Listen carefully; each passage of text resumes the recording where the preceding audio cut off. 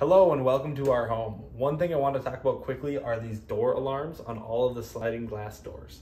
Now the way they normally work is anytime the door is open, an alarm will go off. To bypass that alarm, all you would do is press the button.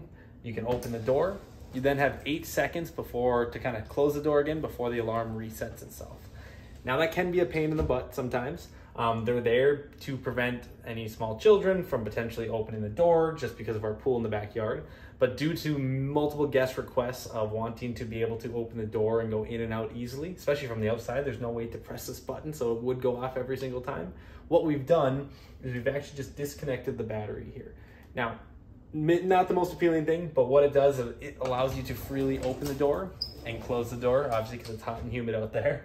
But if you did want to arm it, all you have to do is take the battery here, you'll hear it chime there, just click it on, just like that, and you can leave it hang here. Now the door is armed, and you can see it based on the red light.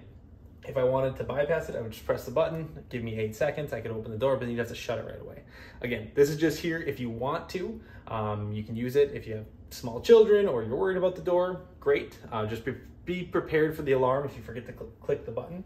But what we'll do is we'll leave it unarmed for you guys. And again, if you guys do arm it, please, we just ask that maybe you disarm it after, just for future guests in case they don't know how. So let me know if you have any questions too. I know this can be confusing, so feel free to message me on the Airbnb or VRBO app if you have any questions. Thank you.